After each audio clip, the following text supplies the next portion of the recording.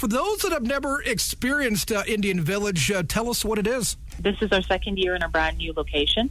Every single day, there's about close to 40 programs that run every single day. We have traditional games, hand game, stick game. We have our daily powwow. We have a competition powwow next week. And we have interpreters that are doing traditional cooking. We have interpreters there to take people on a tour and walk them around. There are many events, and then we have a lot of our performers. They're going to be performing in the rodeo. We have our young youth dancers that are going to do 2 shows with the show band. We have our Indian relay races that are going to be Tuesday, Wednesday, and Thursday, and that it's going to happen right after the trucks and before the grandstand show. We also have performers in the grandstand show. So this year we've increased the number of programming that we have throughout Calgary Stampede, as well as having the Treaty 7 Chiefs as the parade marshals this year. Lowa, let's talk about, of course, on each day there will be a special day for, Treaty 7, Piikani, Kainai, Tribe Days like that. Tell us all about that. On Tribe Days at the village, we have, like example, Siksika Nation. Each nation they're going to have their day, and we have them showcasing their people. So that day is specifically for them to do a powwow, and some people may have an honor dance at that time. They showcase their performers. The leadership from all the nations have been invited to participate as well. So we have that 5 different days. Lowa Beebe from the TP Village in Calgary, of the Calgary Stampede, joining CFWE. A lot of the buzz right now is the brand new Bannock building. Tell us all about that. The new Bannock booth has more capacity than the other one. If you've ever been to the Calgary Stampede, you can see how popular our Bannock booth is. Last year, on our very first Sunday, we sold a record of 7,000 units. So we have an interpretive staff of close to 30. We have an event staff that's also close to 30. We have a Bannock booth staff that I believe they have 28, and they're all from the Treaty 7 nations. So that's going on, and it's extremely, extremely popular. You will find a very long lineup most times. And so we are working to increase and the speed this year. It's unbelievable how many Bannocks are being sold, and the different items that they have.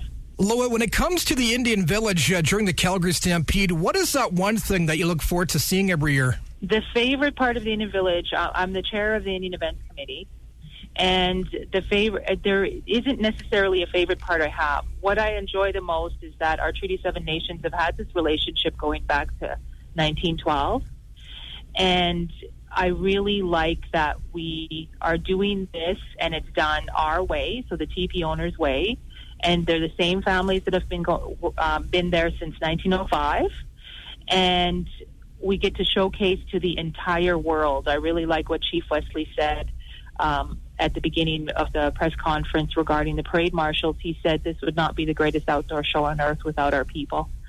And that really is true. Growing up in the village and being part of the village in almost every single area besides the rodeo, you could really see people from all over the entire world completely intrigued and wanting to learn about our people and the way we used to live, the way we still live, and at the Stampede we do it together. So what do you hope people take away from Indian Village this summer? Well, when people come to the Indian Village, especially from overseas in different countries, they really see the way we did live. A lot of them, as you know, they still think we live that way. They see us in a modern way, still practicing our culture.